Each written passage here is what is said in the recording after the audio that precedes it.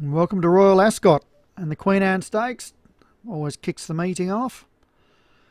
That's a Group 1, of course. Up the top we've got Bojo Udicenium for Vinnie Gerard, Curtain Call, Diaspur, Oh My God Northern, Something Awesome. Souchet is the favourite for Steve Rand, the Dark Horse, Grey Lamy, Masachi, Tyrrell, I think a Lunacy, Honeytree, Trick Play 1 million, and Turquoise Velez for Darren Thompson. Racing in the Queen Anne. Out wide Tyrrell, and pushing through is Something Awesome to take up an early lead here. And Tyrrell's found the fence and has gone great guns. Is out by at least 4. And then we've got Dio Spur, and out wider on the track there, a Thing of Lunacy for Joshua Sutherland.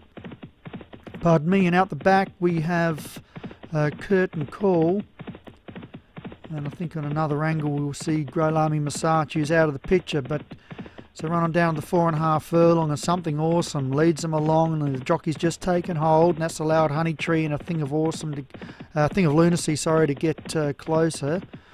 Also up there's Turquoise Velez, Tyrrell, Dio Spur, Oh My God Northern.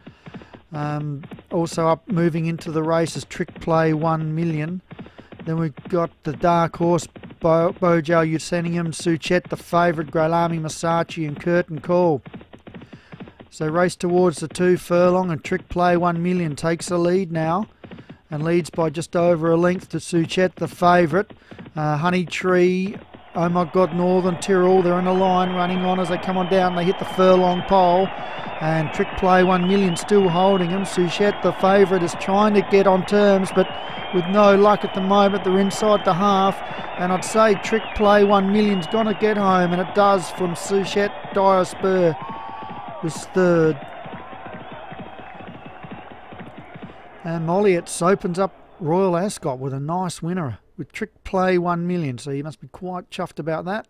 Souchet for Steve Rand was second. Third was Diaspur for Thunderspart. Fourth, Turquoise Velez.